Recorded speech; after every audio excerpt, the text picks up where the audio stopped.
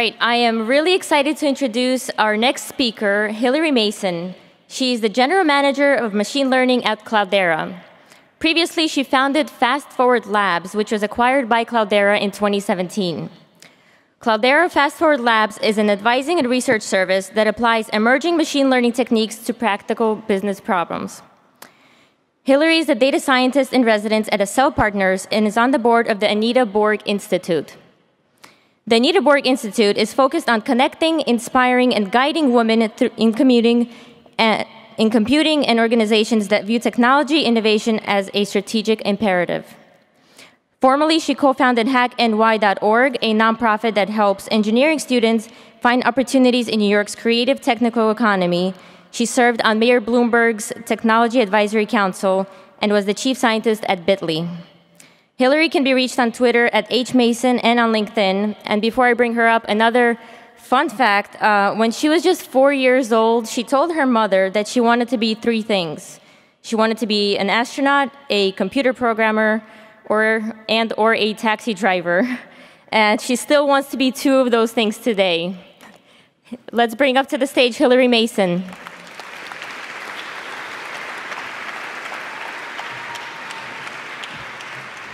Thank you. Hello, everybody. Can you hear me okay? All right, while slide magic is happening, I would really love to get a better sense of who is in this giant room. So how many folks here are data scientists? Of course, now I can't see you because of these bright lights, but I think that was like 40-ish%. All right, how many people here are on the business side of technology? All right. How many people here do product or are entrepreneurs, sort of thinking about? Very few. All right, what do the rest of you do? Data engineers. Okay, I meant data science as a broad umbrella. How many data engineers? All right, got it. Okay, and how many software engineers? A lot. Okay, so that's the group of us in the room. All right. So when they invite you to give a keynote, maybe you do or don't know this, you kind of get to pick what you talk about.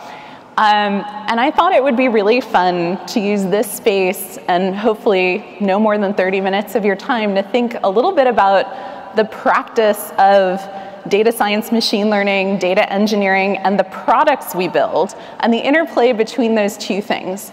And so I called the talk The Future, but it's really about the present and how we shape the present to get to the future I think we want to get to. And I'm going to start by saying good morning. I know this has been a long session. I hope you've all had your coffee. I'm going to go really fast. And I want to challenge a few ideas, because I think that when we talk about AI, and we'll get to the specific vocabulary in a minute, we often are making this assumption that it's something coming or it's something in the future and it's new and it's shiny. But the reality is that it is actually everywhere already. We're all using these kinds of systems. We're using statistical models. We're using software tools every day, and we have been for 30 to 40 years that do this, and we just take them for granted. So if you think about things like your email spam filter, in fact, how often do you even think about it? It's there in the background doing its job. It is an AI product. It's something we use every day and don't really think about. And so for those of us who are giving talks, or if you're out there, thinking about what you're going to build with this set of technologies, I think today our responsibility is not to get people excited about it, but to try to make it boring again, by which I mean we need to make it useful. That is, stop focusing on AI for the sake of AI and start focusing on the impact of the things we can actually build. Now, before I can actually convince you of this, let's talk about what makes a great AI data product. And this remains my favorite one. This is Google Maps Traffic View. I've never worked for Google, so I don't have any incentive to promote this other than the fact that I have huge affection for it. And I'll tell you why. Because it's really boring. And what I mean by that is that anyone can use this product and make a decision. And again, I live in New York, I live in Brooklyn, I don't own a car. The idea that people are driving these giant death machines down the street, looking at their phone, making a decision about where to go and where not to go, based on this visualization of data, is incredible to me. And here, we're in Boston, so you all can appreciate one-way streets that don't connect and like lots of weird traffic that's unevenly distributed. And if you make a wrong turn, you're 15 minutes late, because that's the way it works here. I know how to walk from here to places I want to go, but I could not tell you how to drive, because that's how Boston works. And yet we have tools like this that can inform us and help us make those decisions without any understanding of the technical work that goes into this. You don't need to know that Google is pulling data down from everybody's phones, running Google Maps and Android. You don't need to know that they're using historical models and making predictions, or that they're streaming all of this down to you over a cellular network, that they're visualizing it using a scheme like red is good and green is bad that all of us have grown up with and just intuitively understand. So that's a good data product. And when I think about talking about these things, we have to try to reduce it down to a definition so simple no one can argue with this. And I am sure in this room there are people who can argue with this, so let's take it to Twitter. I'm H. Mason. But I'm trying to come up with something that's so essential that it gives us a foundation to work from. And it's just that a data product is a product that can only exist because of the underlying analysis of some data asset. All right, and here's another one of my favorites, dark sky making weather predictions. And again, in Boston, you all will understand why this is important. All right, so this is really hard. I'm going to share with you my favorite example of this going wrong. Now, my name is Hilary Mason. It's spelled Hillary with one L. Everybody spells it wrong now. The only complaint I have about Mrs. Clinton. And, you know, there's a character actress named Hilary Mason, spelled exactly the same way. She's British. She's dead. She's quite a bit older than me. She had a wonderful career. And because, you know, I share this name with her, a few weird things have cropped up over the years. So in 2009, a personal example, a really cool startup, which was actually called Cool, C-U-I-L. Maybe some of the older folks in the room remember it. Was going to be a Google killer with the key feature that it combined text results with pictures. This was new at the time. 2009 was a decade ago. Think back. Y'all are old enough to remember it. But the problem was that that was my bio at the time. I was a professor, and this was the other Hilary Mason playing the role of ugly hag. This is the entity disambiguation problem. It is hard, okay? Unless you say, like, why are you making fun of some startup that's long out of business from a decade ago? It was just a hint of what was to come. Because we have our friends here at Bing, and this is, I don't remember when, probably around 2005. No, this was more recent than that, like 2012 or something. And they rolled out, when they rolled out their, celebrity box feature, they have a really grandiose name for it, because clearly I don't belong there. But Bing, by the way, does not get nearly enough credit for the quality of the data science work that goes into that product. It's a fantastic product. But if you look at this, by the way, do you get this, right? That is my photo, better haircut. That is not my date of birth. I was not born in 1917, no matter how tired I may look this morning, and I am not dead, okay? And I'm not an actor. I'm a computer scientist with a bit of a business hobby, right? And so here are some of the folks who are really, really good at this, and yet named entity recognition and disambiguation, still difficult. Unless you think our friends at Google are going to get out of jail free, now that I said I love one of their products, I'm also going to make fun of them a little bit, because that other Hilary Mason starred in a 1991 movie called Robot Jocks about giant robots punching other giant robots, so it's really awesome. And there is my photo, bottom right, snuck in there. And so, of course, I complained about this at the time on Google+, because that was how you talk to nerds at Google. And so they made some changes, and I have lots of friends who work at Google and sort of got it sorted out. But then last year I was giving a talk about entity disambiguation and specific industry applications of it, and I thought, hey, wouldn't it be funny to see where we stand? And there I was again, having snuck back in. And so this is why it's fun. And I highlight this example because I think it's hilarious, but also because Even the people who are best in the world at this, some of whom may be in this room with us here today, so I hope you don't mind I'm gently making fun of you a bit, are not perfect. This is why data products and machine learning and AI is such an interesting place to be working right now, because it is not a solved problem, and what is possible is changing every day. All right, so let's talk about the words we use, and if you look at the program for the event here, you'll see a lot of this terminology.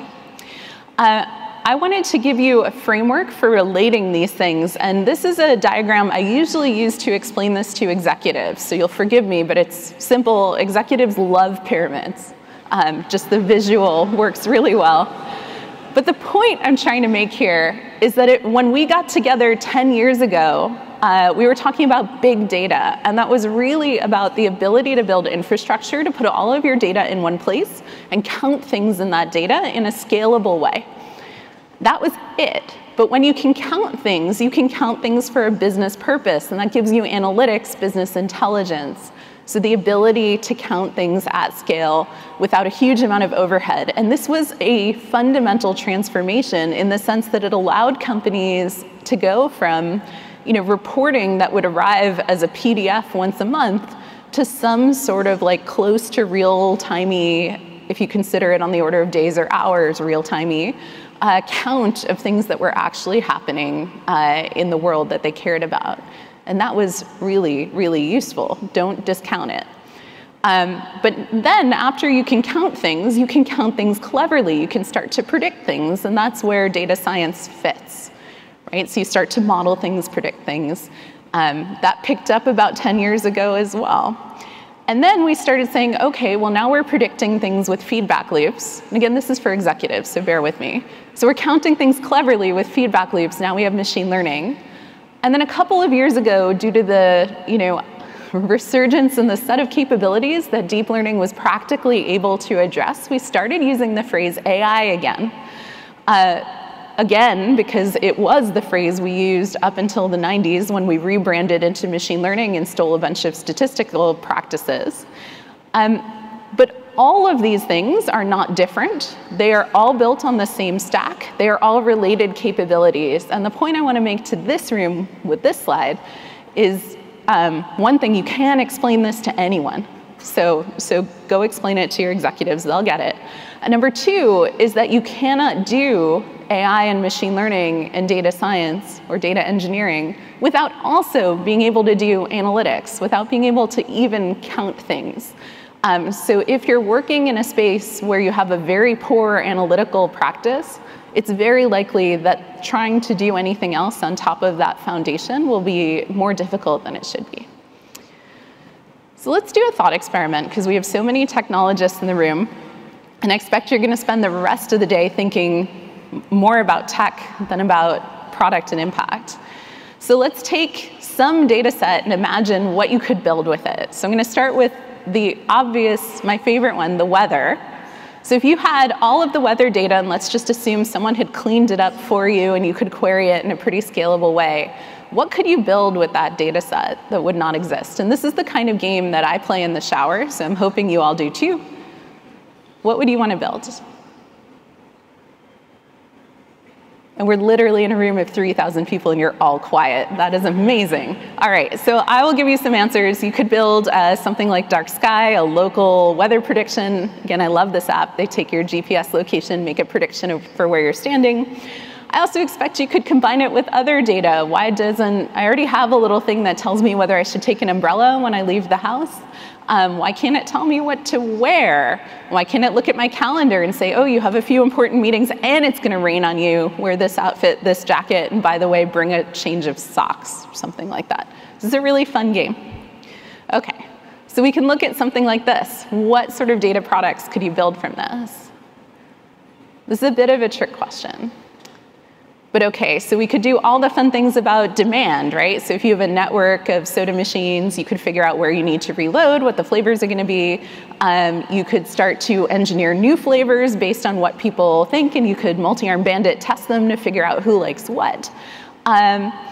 But I actually chose this one because, and this may be apocryphal, I don't know. If you Google this headline, or you Google like the first wired soda machine, you'll find that the story goes that at Carnegie Mellon back in the 90s, the computer science department was far away from the soda machine and they were super lazy, so they wired the thing up so it would tell them when there was soda and how cold it was, so they would know whether it was worth the walk down there before they actually left the office.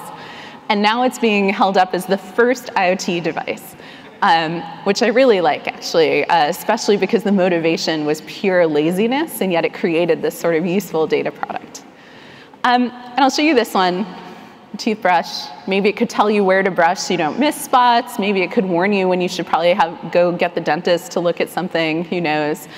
Someone is actually trying to build this, though they're trying to do it with a mobile app, not really with AI, so we'll see how that goes for them. And now I'm going to switch to some more boring things. So this is a call center. I didn't really have a packaged picture of a call center, but you can imagine a bunch of people on phones all day.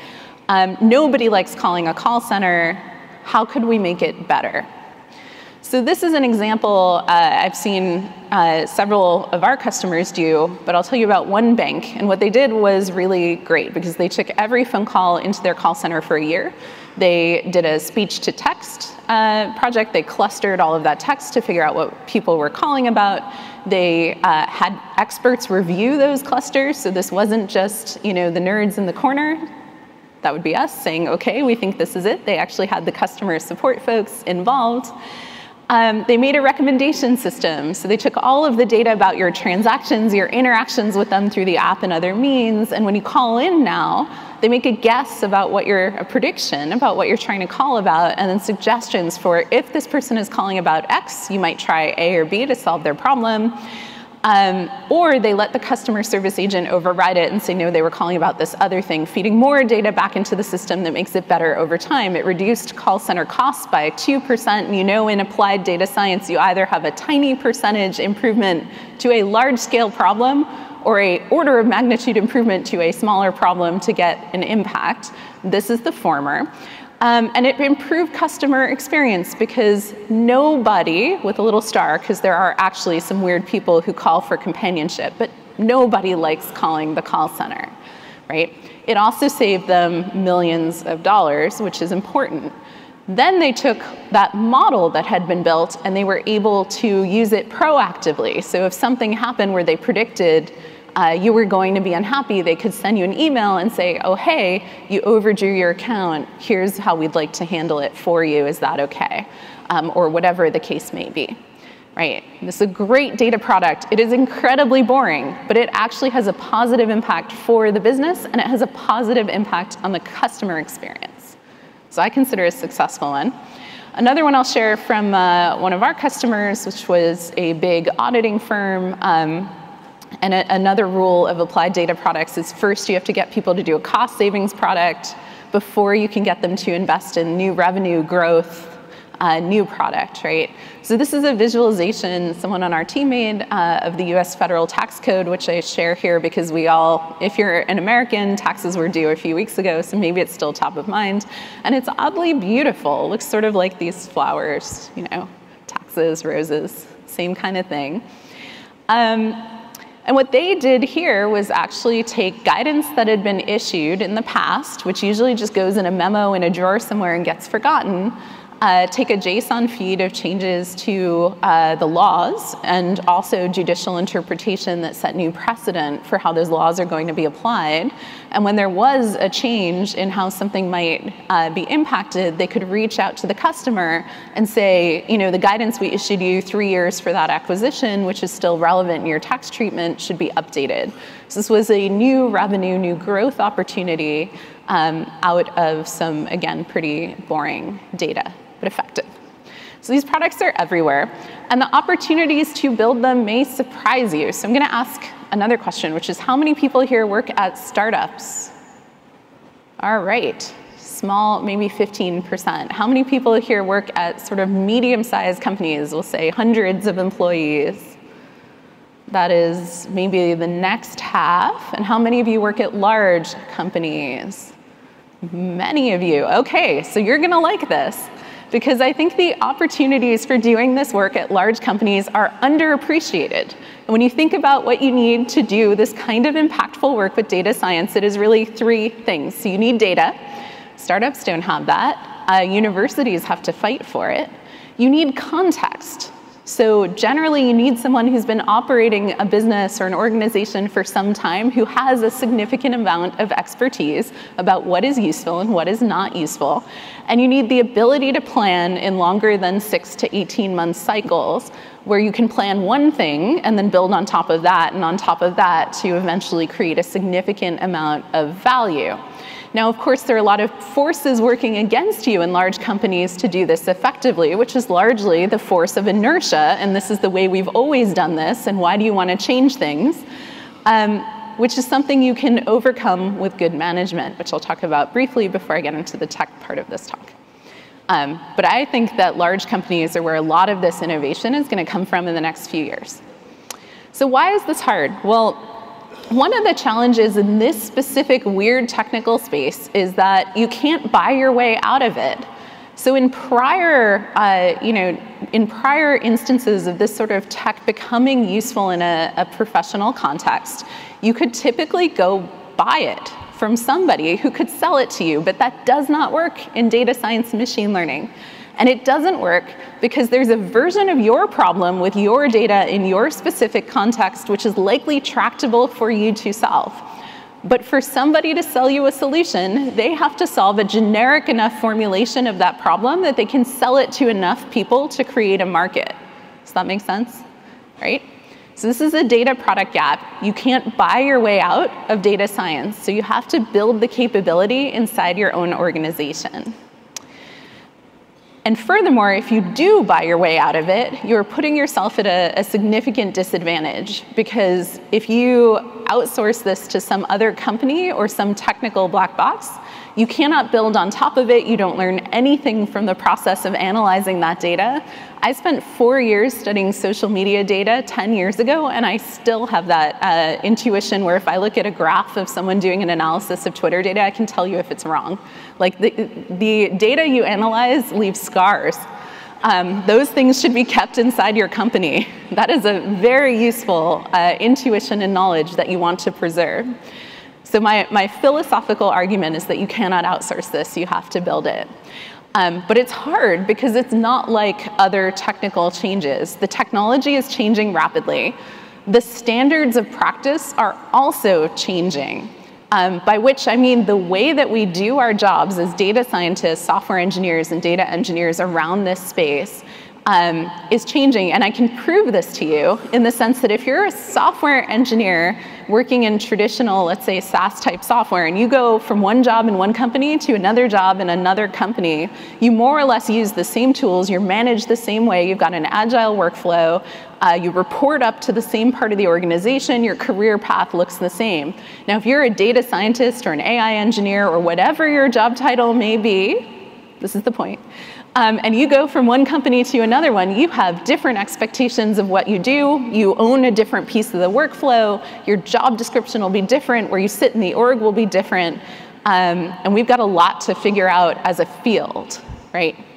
And I'll also say that experience is hard to come by because you've only been able to afford doing this for about a decade, so finding people who are good at it is a big challenge, and it's also why a lot of projects fail. And let's talk about what works this year.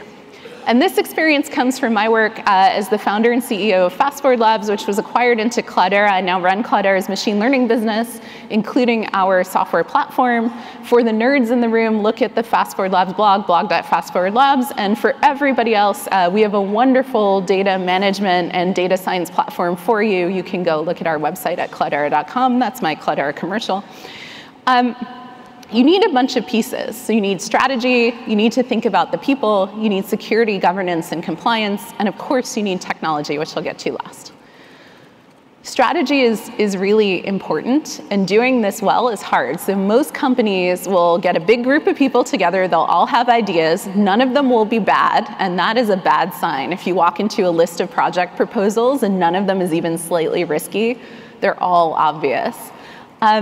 you need to change the way you do this work. So instead of a two-dimensional scatter plot with value to business and cost to execute, you should be thinking about some sort of n-dimensional model where the investment in one project, even if that project doesn't work out, will enable you to invest in other projects that become much cheaper because you've done the data cleaning work, you've done the prep work, someone has looked at that data, you understand where you're going. And again, this is different than planning IT and software engineering projects because you're not starting out with an idea of what's possible and what's not. You're investing in a portfolio of capabilities. And I wrote an article about this that some people at Harvard Business Review published, so if you want something to wave in people's faces, I recommend that. You have to frame the problem carefully, and this is supposed to be an incompetent robot. Yes, and there it goes, okay. Or that's what happens. And I think folks in this room probably know this pretty well, but you need to do this at the beginning of the project. So you have to say, what is the problem we are actually trying to solve in plain language that everyone can understand? And you probably think that's easy to do, but it's actually really hard. Second, how do we know when we won? Or specifically, what are the error metrics by which we will evaluate our success? This is designed to keep folks from running off into a corner for 4 months and building some cool neural networks that are actually useless. Right? What are we going to do with this? What is the business case or the product case for investing in this particular project at this time? How much time is it worth to reduce the risk to understand if it's possible or not, if it'll work at a level of accuracy and quality that's useful to us? And then finally, what are the product user infrastructure concerns for the deployment of this? I can't tell you how many times I see someone build a really cool model and then hand it over the wall to their data engineering team to rewrite in Java and make it run fast. This should be part of your design process from the beginning. And it's not hard, but it requires discipline. And then from a management level, you have to think about where the data capability sits. How are those folks managed? How do you recruit them? What do their career paths look like? How do they work together effectively? And folks ask me all the time, well, where should I put my data scientists? I'm only going to hire a few or a small team. And I need them to do a lot of things. And so they can end up in any one of these places, right? So under the CFO, COO operating data, they can end up under like IT CIO, they can end up wherever the product's being built, or they can be in R&D. These are all wrong. If you're in operations and CFO land, you will only ever do business analytics. You will never impact the product or the business. If you're in CIO world, you'll have all the servers you need and probably a pretty nice relationship with your data engineering counterparts, if you're lucky enough to have them. But the product people will not listen to you, and you may end up in a situation where nothing makes it to production. Again, if you live in product, you may not have the ability to get the infrastructure you need to actually do your job. And if you're in innovation and R&D, you will likely build a ton of cool prototypes, but may not actually see anything have impact. So you see, they are all wrong. However, each organization picks the one that is best for them at the moment. And sometimes if you're large enough and you have the resources, you can do hybrid models or federated models with centralized career paths. There are lots of options, but there's no one right answer. And that's why everyone who does this well does it differently. Now, Agile sounds good, but it fails. And it sounds good because in philosophy, it is the right approach for projects. But in practice, there is no way to measure velocity on something that is much more science than it is engineering. And this leads to a huge amount of wasted effort, frustrated data scientists, and lack of productivity. So there are variations on Agile that work fine for data science. Again, I'm sure I'm going to open up Twitter and see a bunch of examples. But philosophy is right. The way it is practiced for software development does not copy and paste. And again, we have yet to figure out what that one right answer is for us. So let's do it. And everyone who does it well today does it differently. So let's make sure we're sharing to figure it out. I'm going to spend the last few minutes on making one significant point about data products, and then I'm going to talk about tech, because I can't believe I've given a whole talk and not even gotten into the tech yet. I want to tell you a story I heard. I I was talking to the head of data science for an airline, and he told me that they had built a model to predict how much fuel should go on the plane. And this is obviously one of those examples where a small improvement yields a huge amount of value. They're an airline, fuel is one of their biggest expenses. The model was much more accurate than what they'd been doing before, which was the pilot made up a number. And they're good at it. I'm not saying they're not good at it, but it was better. But he said that they initially rolled it out, and all of the pilots would override it. They didn't like it. And it turned out they didn't like it because they didn't trust it. They didn't know why the decisions were being made. And so they modified the product to actually tell the pilots why the decisions were being made. And then in this particular case, he said they didn't actually know. It was a black box model, and nobody really knew. So what they did was they lied, and they just printed out the weather. And they said it was always the weather that indicated why the recommendation was being made. And that worked. So the point, I don't know if this is entirely true or not, but I love this story so much because it tells us that sometimes it's not the quality and accuracy of the math that we care about. It's how it's going to impact the people in their workflow who are ultimately going to use it. So if you are designing a model, you cannot forget about those people who will be using your work. And there's a whole set of things to think about from a technical perspective as well. Do we have the right technology to actually take these workflows that I've been talking about and encode them in a process? And so if you think about the technology that underlies software engineering, and I know I'm talking about that a lot, but that's where I started my career. We have things like version control. We have things like reviewing pull requests. We have code reviews. We have both human and technology practices that have grown up to support those human practices. In data science, we have an emerging workflow, right? We develop model, or we get data from somewhere, we clean it, we develop models, we train models, we deploy them, we monitor and maintain them. And then we need some way to manage all of this, especially as you go from having probably a handful of things in production to having potentially hundreds or even thousands of things in production. But we are still developing the workflows, and the tooling is emerging to support those workflows. So it's a pretty exciting moment in technology as well. So predicting the future is hard, but I'm going to try and do it a little bit to leave you with something as we go off to the rest of the conference. These are postcards from the year 1900 from France trying to predict the year 2000. And I love them because they have nailed the problem statements, but the implementations are a little off. So on the left, we have automated farming. We do have this today, but it's not wired. In the middle, we have what I'll call Wikipedia, so getting knowledge into people's heads. However, we don't have to wear weird bucket helmets and have some poor child turn a crank. And finally, we do, in fact, have technology for fighting fires in tall buildings, but they do not look like really cool, badass, old-school wings, so you can fly up there and blow on it, whatever it is they're doing, right? So bear with me as I try to predict here. Hopefully I'll nail the problem statement. In 5 years or so, you can make fun of my solution. And everything I'm talking here comes from the Applied Machine Learning Research Group at Fast Forward Labs and our work with the broader community. So I don't think any of these things will be new ideas for this group, but they are the ones that we think are going to be particularly impactful in building products in the next few years. So the first one, we've already heard quite a bit about it this morning, is the amount of work going into interpretability, that is being able to essentially at an intuitive level permute inputs, look at how outputs change, and then understand statistical significance of particular features and making a recommendation. Here we looked at it in the context of a churn analysis for a telecom. This was a real customer problem we helped to solve. They had built a beautiful deep learning model that predicted that churn probability, but they did not know why. So this was to help explain it. And I'll just make the point that when you think about explainability, it's not just about ethics. It's also about making better decisions because you understand why things are being decided the way they are. And in this sort of model, you can go and change the features around and see how it impacts the eventual probabilities. So you can get a good feel for what you can do with it. Another one I'll talk about is federated learning. This is being able to do machine learning in some sort of edge context where, for some reason, you can't move the data to a central location to use our traditional process against it. This may be because the data is too big.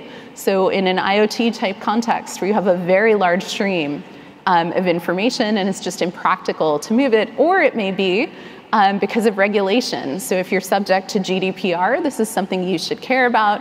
Or it may be because you care deeply about preserving privacy. So if you're looking, say, at somebody's photos or somebody's voice data off their mobile device, perhaps you don't want to move that for privacy reasons to your server.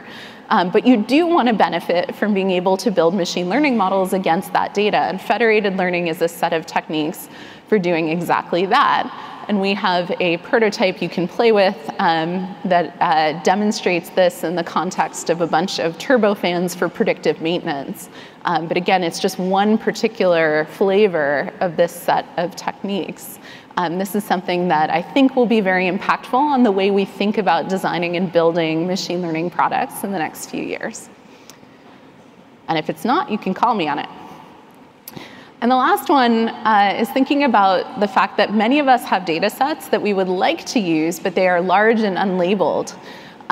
So this is about active learning, or typically human-in-the-loop machine learning, though sometimes you end up in situations where you have a more expensive automated classifier, and that is the calculation you're trying to make. But it's really figuring out, in a world of samples where you can't afford to label all of them, which are the ones that you should invest in labeling for maximum information gain and quality of the resulting machine learning work. There's a ton of attention that we all like to pay to work done on very large, clean data sets, or even just very large data sets, but the reality is that we don't always have those, and we don't always have high-quality labels. And as my friend Sean Taylor tweeted once, and I should have put this on a slide, he said, if you think human labelers are consistent and high quality, just go look in any public recycling bin and see. We're actually not that good at this. So this is a set of techniques for making us better at this. And I think it's one that will help us get more utility out of the data that we've generally already collected as a side effect of operating some other product or business. So it makes ML possible in a bunch of circumstances where it wasn't. Okay, so a few words of things to think about. We've had a lot about ethics this morning. Usually I'm the only one who brings it up. Here's a free ebook that I wrote with DJ Patil, who was Obama's chief data scientist, and Mike Lukides from O'Reilly about a year ago. It's very short and sweet, and again is designed for practitioners. So for those of us who are sitting with our hands on a keyboard trying to make a decision about how to build systems that actually have a positive impact, here's a set of things we think about. It covers some of what I talked about here. I think ethics is a scary word. What we're actually thinking about is more akin to the DevOps revolution in system administration, which was a set of technical and process changes that actually produced better outcomes. I think that's what we're really talking about here, is how do we have positive outcomes for the products we build. And today, the practice that we have is still quite immature. We have a lot of opportunity as a community to improve it. And let's not just think about toothbrushes. Let's think about applying these things to build the products that will have the kinds of positive impact on the world that creates the world that we all want to live in. Right. And if we do this well, we are literally building ourselves superpowers, and that we're able to build products that could not possibly exist without this technology that we as unaided humans could not build. And I could not be more excited to be working in this field today. It's been a really interesting 10 to 20 years, and I think the next 10 to 20 years will only continue to get more fun, more interesting, and to bring us more challenging problems to think about. And that is the end of my talk. So thank you very much, and thank you for your patience.